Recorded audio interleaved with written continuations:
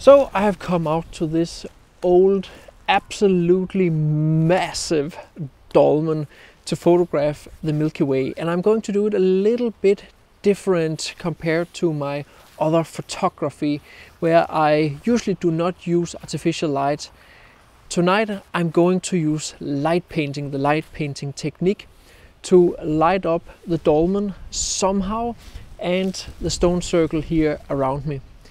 I don't think that I can have the entire stone circle within the frame and also have the Milky Way and make a proper composition.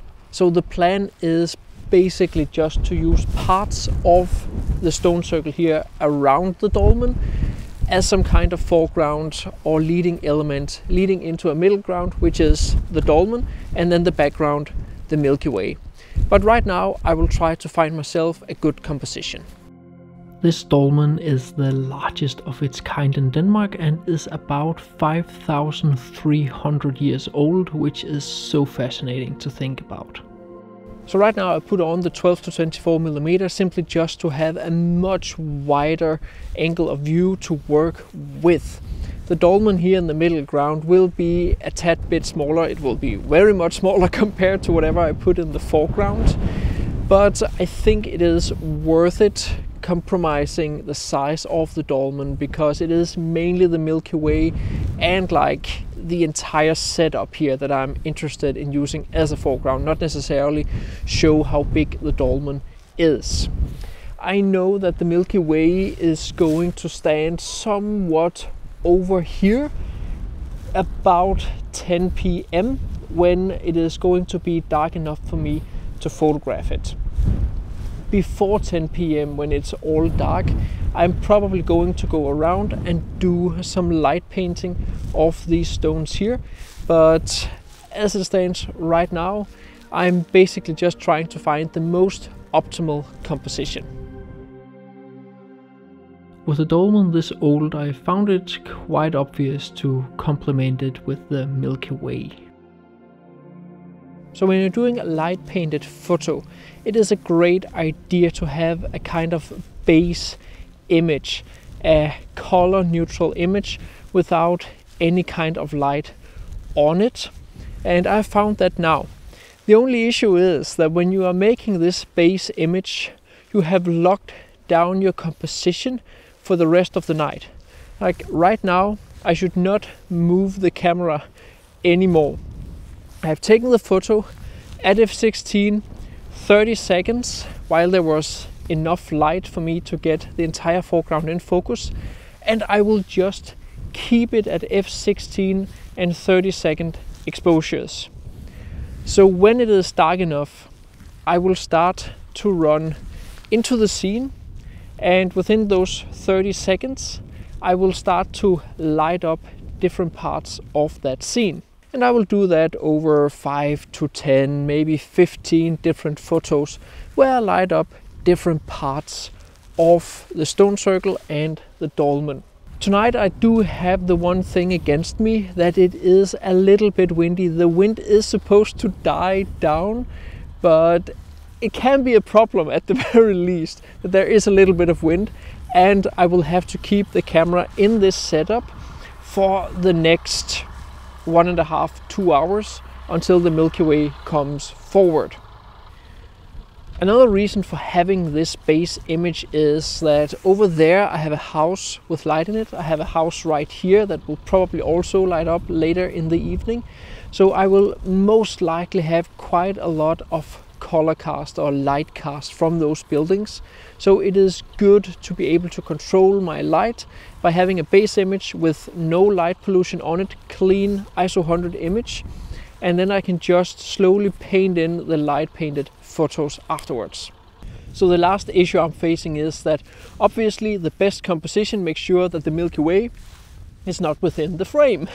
So I will have to take photos of the Milky Way separately and composite it in behind the dolmen here. It's not a problem in regard to Photoshop and all those things, and I think that if I had just been here like a month ago, it wouldn't have been an issue whatsoever, because then the Milky Way would probably have been standing right behind the dolmen. So right now it's just a question about waiting for it to be completely dark. There's still about an hour left. So I will leave this camera here, cross my fingers that it won't move, and yeah, just wait. You can start to do light painting during the blue hour, which is what I did. How it turns out depends on how strong the light source is. I just use my headlamp, but even a phone, the flashlight on the phone or a real flashlight can work. You can even play around with different colors. Generally I find sidelight and backlight to work the best for light painting, and then you can fill in with a bit of front light, but make sure it is not too strong. Light painting is actually also a fascinating way of learning about light direction, intensity and purpose. Think about what parts of the scene you want to direct the viewer's attention to and decide where and how strong the light needs to be based on that. Be careful not to overexpose and clip the highlights in the parts of the scene you are lighting up, as you can't recover those details in the post-processing.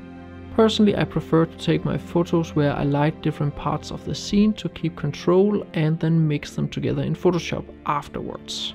In the end, you also have to be a bit pragmatic and practical when you're working on your own. So I can absolutely not see where you are, but I think it's there-ish. I have now been all the way around, spent 45 minutes light painting the entire place here from basically every possible angle. You have to go back and forward quite a lot to check if you have the angles and the amount of light intensity that you think you will need. And I can recommend not trying to light paint a big location like this the first time you're going to light paint. Just play around with it first in your garden before you actually come out and spend an evening at a place like this. Right now I basically just need to take some photos of the Milky Way, and I am still quite close to Aarhus, so I do have a little bit of light coming from the town and disturbing the Milky Way shot. So I will drive a little bit further east, and I have about half an hour before it is proper nighttime. That's when the sun is 18 degrees beneath the horizon, and then I can get a really good Milky Way shot.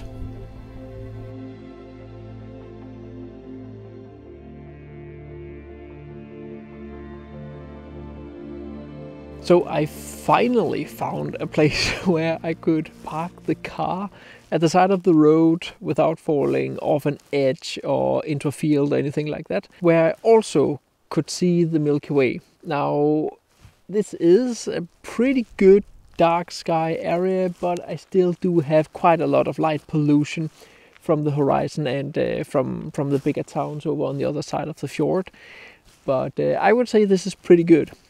I have set up my setup, my 20mm 1.8 from Sony, brand new lens, tack sharp, fantastic to work with, at f2 or f2.2. I don't remember right now. It's sharper than at f1.8, so it's just tack sharp right now. And I've put it on my star tracker. I actually bought the star tracker last year, but I haven't really got around to use it before now. And you probably are interested in what star tracker I'm using, and I'll write it down here below because I don't remember it right now. But it works really, really great.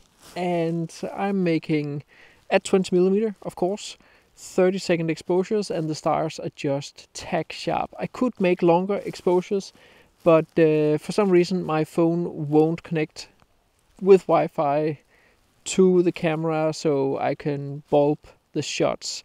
But I'm just taking like 30-second exposures, and I'm just taking like 16 of them, and yeah, I think I will call that an evening. I'm pretty sure I can just stack them and they will be super clean. So that's what I am waiting for now. Setting up the star tracker is a little bit cumbersome. I found a video about it on YouTube, so it is not super duper hard. It is definitely not rocket science. It just requires a little bit of mingling around. The light pollution was a bit strong at this location, but I visited another location the following night which had a much clearer sky, so I ended up using that Milky Way shot instead. I used the exact same technique to photograph it. When you have all the photos, you just do the base editing in either Camera Raw or Lightroom and import them all into Photoshop. To blend the different light painting photos together, you just stack them on top of each other and switch the blending mode to lighten. You might very well have to go through all the layers and either delete or mask out the parts you do not need. I would highly recommend to keep the amount of photos you stack to a minimum, as the file can very fast become very large. The size of my final PSD file was 8 GB, so unless you have a strong computer, you may want to think a little ahead.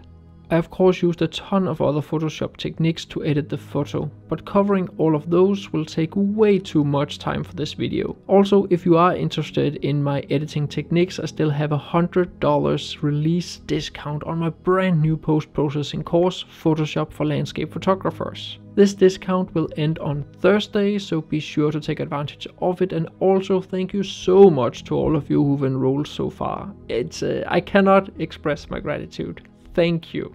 There are links down in the description for more information. And here is the final photo.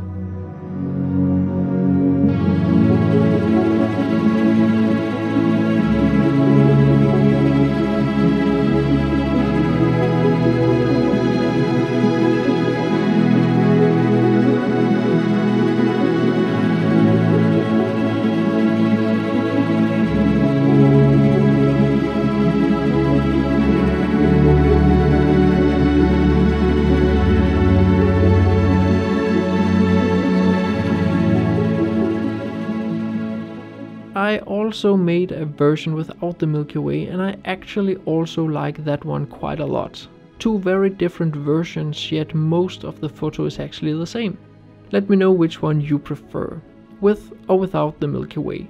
As always, I would highly appreciate a like, and be sure to use the discount code for my post-processing course. As I said, all the information is in the description.